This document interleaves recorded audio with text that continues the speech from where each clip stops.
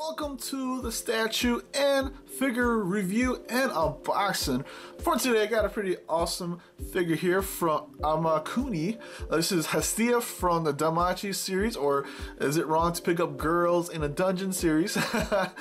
This is Hestia, and as you know, I've done a lot of Hestia reviews and unboxing, so we'll see how this one stands up with the rest. So we're going to take a look at the box first and then the figure right after. Like I said, this is from Amakuni.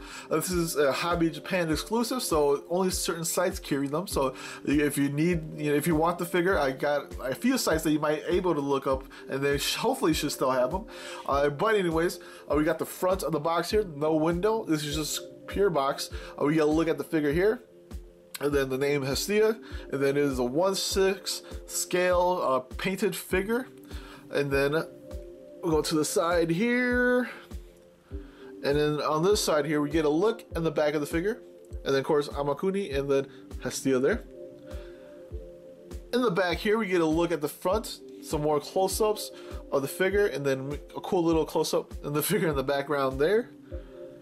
And on the side here, almost like the other side, you get the side of the back, you get the look at the front there, and then, of course, Hestia and Amakuni again. So, we'll be back with a look at the figure in a second. Alright, so here's a look at the figure. We'll do a quick spin of her real quick. The figure is about 10 inches tall, a little bit over 10 inches tall, and it is priced at about 10,420 yen. So you're looking at about close to $100, $101, so pretty decent price, but it's a pretty big figure. So 1/6 scale is, I said, in the box, so she's kind of big. And she is also PVC. As per usual, we're going to start from the base going up. The base is a simple base. It's pretty cool that it does have the little emblem, or the emblem of the anime or the manga here on the bottom there. You can see that there. And then we're going to go up. Actually, before that, let's talk about her pegs on her feet, where she goes in. Pretty much goes in this, her left foot goes in, or her right foot I should say, goes into this kind of almost heel type base there. So the peg just clips right in, and then the other one goes right there. So pretty awesome stuff. And look at it, her toes are pretty long, so it looks a little bit weird, but it's okay. Then we're going to go up here. As I said, Hestia, and like the other ones, the Hestia is pretty simple figure. She doesn't have much going on other than her stance and her regular clothes that you've seen the other ones I've been doing. That's pretty much it. I wish this was a little bit different. I think so far there's only one figure that has her sandals on, and that one I did like a few weeks ago, like a week ago or something like that. So this one's the barefoot as usual. Hestia, and most of her figures are barefooted, so I would like to see that with her. Then we'll go up here, her normal dress that she has. Of course, her stance is kind of a playful stance, I guess, with her hand kind of holding her hip there, and then her right hand holding the ribbon that's around her. And that's the only difference in this figure, is the ribbon that's around her, and she's kind of holding it. So I guess that's what I can really talk about. There's really nothing else other than pretty much the figure is still really well made. So quality wise, it's really good. It's really good. I do like the fact that like as the other figures, you can see kind of like her stomach here and her belly button there. That's pretty cool. Pretty detailed there. And then our hair kind of just swivels down like this, and it does feel a little flimsy, so you got to be careful with that. You can kind of move it around, so I would say be very careful with this figure, because I feel like if you kind of mess around with the hair too much, it could break.